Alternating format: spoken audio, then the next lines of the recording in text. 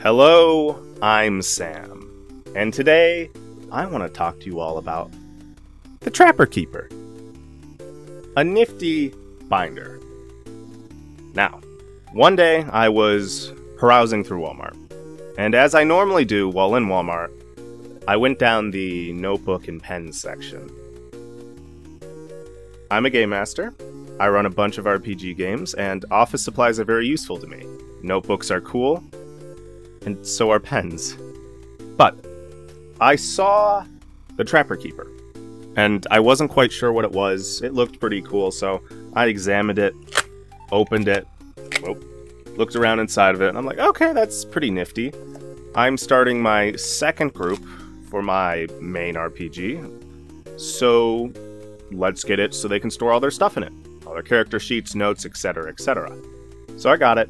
We've had it for a little over a month now, and everyone seems to really like it. I know I especially really like it. So much so that I've bought a second Trapper Keeper for my own personal school use. So I think they're pretty nifty, and I wanted to share them with you all today. But before I get any further, I should say I am not sponsored by Mead, the company that produces the Trapper Keeper. So I'm not being paid, I haven't been given this, I bought it myself and I like it, so I'm talking about it of my own free will, I'm not being forced. I don't have to put that stupid thing YouTube wants where they're like, oh, are you sponsored? No, I'm not. Cheapers. Along with that too, I want to mention the schlop articles I had to go through. There are so many websites that I was on while researching the Trapper Keeper. And they all essentially took information from one good article and just kind of stole it for their own personal use. I suppose steal is a bit strong of a word. They cited the article, but it's just taking the information and more or less copy and pasting it, just changing a few words. That one original good article. It's really good. It is by Mental Floss. It's about the Trapper Keeper. They interview the guy who made it. And it's, as I keep saying, very good. I would highly recommend you read it. I'll be posting its link in the description. There is a lot of information from that article in this video. However, there's a lot of small details I unfortunately had to leave out that I think are personally really interesting, so give it a read if you have time. Or if you just want to stay here and listen to me, sweet, heck yeah, do so. But with those two things out of the way, let's hop right in to the history of the Trapper Keeper. Now then, the Trapper Keeper itself is a 3-ring, loose leaf binder. It has a pocket right here, room for a bunch of folders, and a nifty built-in clipboard. It is very solid in design. I very much appreciate that. I feel like a lot of products are becoming a much flimsier. Or maybe that's just shopping at Walmart. In any case, it's pretty tough, it can be beat up. I really like that. But why is it called a Trapper Keeper? Very important question.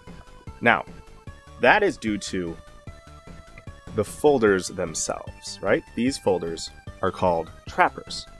And they are called that due to the way they are designed, right? So, we have papers in here. And as you can see, unlike a normal folder, look at the way the pockets are angled. Interesting, right? They're covered on top and bottom. You slide them in. Now, they're called that because when shut, they trap the papers. So, once again, looking at this, it can only go down, right? The papers. Maybe that's a bad example because they're all folded and small, but the big thing here is this. Once everything's properly in and shut, right? That's the only way to get them out. So if I... Whoa! Nothing fell out. Doesn't matter what I do. I can do whatever to it. It can be tossed around in a backpack, thrown by bullies, and nothing will come out. Unlike a normal 2-pocket folder, in which case... Unlucky! If you're one of my players watching this, know that that probably wasn't your folder. There's at least a 1 in 3 chance it wasn't your folder full of your characters. And I don't feel bad for doing that. Anyway, Another nifty little thing, which will come into play later, is there's a bunch of tables on either side of the folder. So, you know, multiplication tables, a little ruler, a bunch of conversion tables. Great for kids to use to cheat. You know, awesome stuff like that. That's where the Trapper Keeper itself gets the name. It keeps your trappers. Keeps your trappers. Trapper Keeper. Now, there was one major design overhaul. Oh, change. Really only one thing has changed on the Trapper Keeper, and it was changed 3 years after it came out. So, originally, it was a metal buckle here, but due to it being a little difficult to shut and manufacturing ease, they replaced it with Velcro. Also, Velcro was really trendy in the 80s, so, you know, make of that what you will. But that's the basic design of the Trapper Keeper and its trappers. It's solid at what it does, and it looks neat. Very cool. The initial Trapper Keeper was designed just around 1978 by a man named Brent Crutchfield and his team. Crutchfield was the director of new ventures at the Mead Corporation at the time, which Mead is a corporation best known for making paper and paper accessories, so pens, notebooks, folders, so on. He and his team were to come up with a new product that would sell like hotcakes to school kids. And they did a great job. It was very well researched. So during their initial test run, they had slips that people could send back with little questions on it, you know, why did you buy this Trapper Keeper? What are you using it for? So on and so forth. And they got a lot of slips back. Also to know, if you sent in a slip, you got a free binder, which is pretty cool. That generated a lot of market data, which was very useful for them. They just about got 1,500 of these slips back, so very impressive to start off with.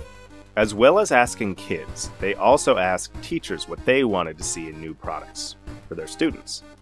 And teachers said they wanted to see better organization because kids are generally not very good at keeping themselves organized. Along with that, Harvard research showed that the kids in schools, their numbers were increasing, and also locker size was decreasing. So that got Crutchfield and his team thinking. They knew that portfolios were becoming very popular, and with locker size decreasing, perhaps a specialized portfolio and portfolio keeper would be very popular among students. So that got the ball rolling.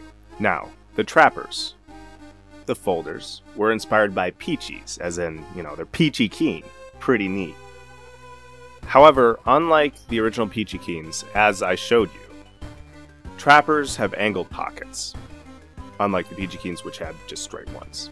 Now, it was over martinis that Crutchfield and his R&D manager, John Wyatt, came up with the names for the Trapper and the Trapper Keeper. Start off with, okay, what do we call this folder? Trapper. Okay, what do we call the binder? Trapper Keeper. Nice and simple, elegant, pretty good. But with that, more testing was needed. Focus testing. For a year, they tested, scrapped, remade, tested again, scrapped, just about 5 to 6 different designs of the Trapper Keeper before they were finally satisfied. And once they were, Crutchfield flew from Dayton, Ohio to Manhattan to film the first commercial. And as a quick aside, a lot of things come back to Ohio. It's really weird. Now I know there's a lot of stupid memes about Ohio and how weird it is, which, to a certain extent, fair enough. I'm from Ohio. Perhaps that's why I notice it, but I feel like a lot of things just come right back to us. Oh, and as an aside to this aside, despite what I am wearing, it is cold and miserable outside. They filmed their first commercial, and it's pretty amusing. I'll cut up some segments of it so you can watch it here. Trapper? Traps in all my papers. Where do you keep them?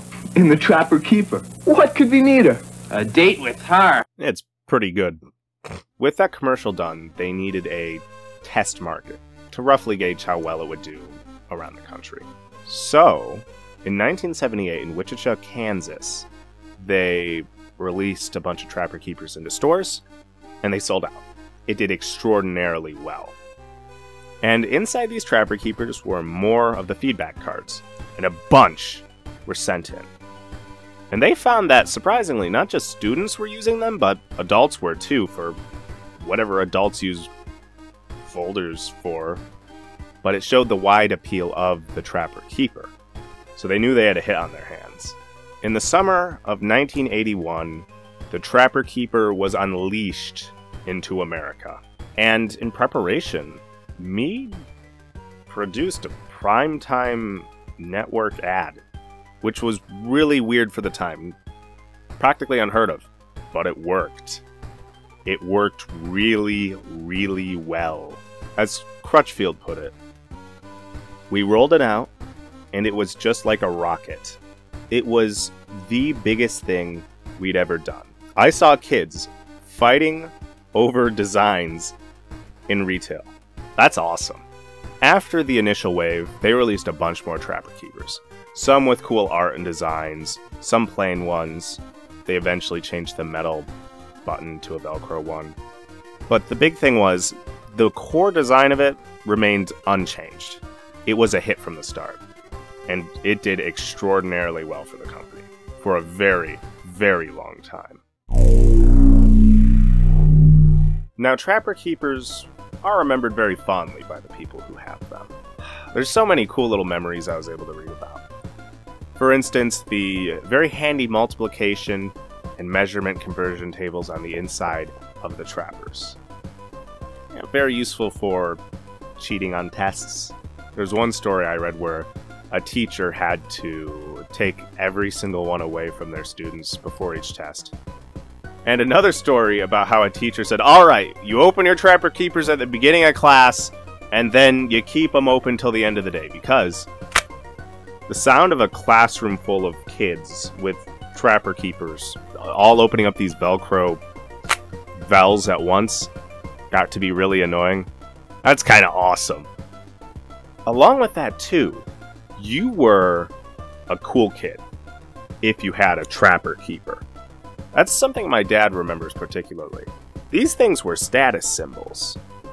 And speaking of that, I have one, and you most likely don't. That is unlucky. You are a dweeb, and at the end of the video, get out of here. Go, I don't... Jeepers. Unlucky. But with that, Trapper Keepers were well liked. They're very cool. And in 2021, Meade re-released them with these neat retro designs. And they captured my attention, and that's why you're hearing this video right now. So, in closing,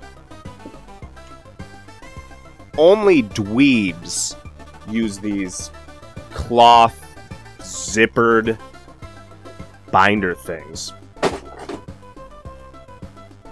Cool kids use Trapper Keepers. Trapper and Trapper Keeper, only from Meade. Hi.